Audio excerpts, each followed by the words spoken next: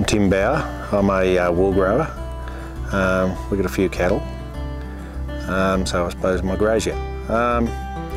The original Bauer started here in 1840 something. I can't exactly say because there was a registration went through in 1850, I think it was, or 1849.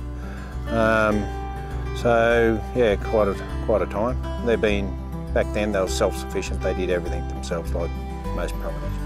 Rams, yeah, my father and his father were breeding rams. Yeah,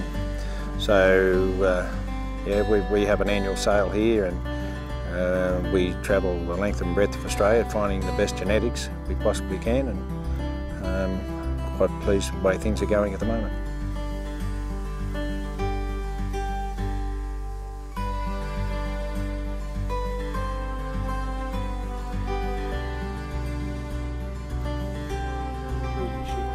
Genetics for me are probably the most important part because there's a lot of natural things. When you've been in this business for a while, things do come pretty natural, selecting with eye and things like that, as other people do too. But genetics, they really don't lie, and they take the bias out of it. So you've got ASBVs and all sorts of things these days. It's, the world's your oyster in that department.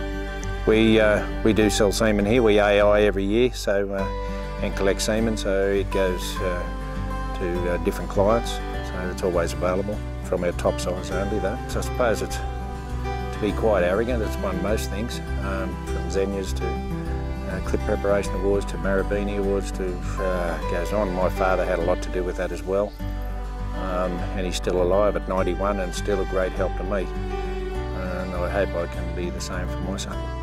And he's taking another step further, which is great. What's special about my lamb? Oh, it's chemical free, I suppose, if you want to look at it like that. We use minimal chemicals on this place.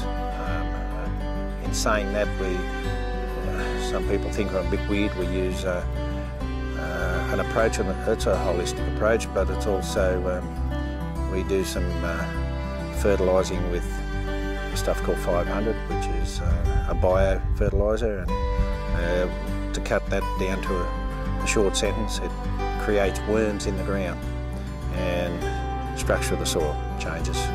Then probably 12 months of using it, so it's going rather well. We'll go further with that. We're trying to increase the body weight of our sheep. We just had, well, we weighed 9.5-month-old ram lambs a while ago at 68 kilos, which is pretty good.